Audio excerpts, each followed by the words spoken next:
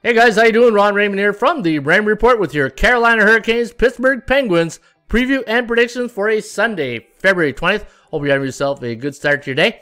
As always, don't forget, subscribe to our channel by tapping that notification bell in the top right-hand corner. All right, we got a good one here today in Pittsburgh. You got the Canes traveling to the old former Igloo to take on the Pittsburgh Penguins. Minus 132 is the line here on the Penguins. The over-under set at 5.5.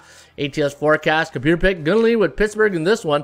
2.8 to 2.66, and how fitting is that? Having a 66 in a game involving the Penguins where the great Mario Lemieux used to play. So that's, I don't know if that's an omen or anything, but be careful with that. 6-4 straight up in their last 10 games, the Canes are, and for the Penguins, off a loss in their last game. In fact, they got spanked by the Maple Leafs. 4-1 was the final there. They are 5-5 in their last 10.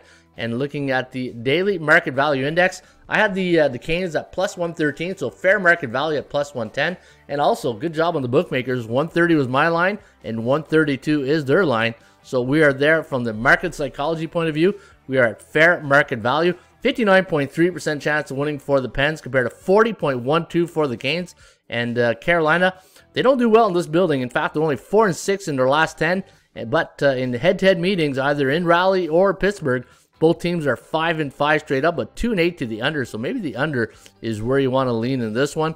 And the Carolina Panthers coming off a win Friday night against the Preds. 5-3 was the final. And anytime Nashville's on the road on 1 day's rest, they are 10-4 straight up in their next game. I like the Canes here. I think getting value and a great head coach in Brindamore. Should be a good one today in Pittsburgh. Good luck.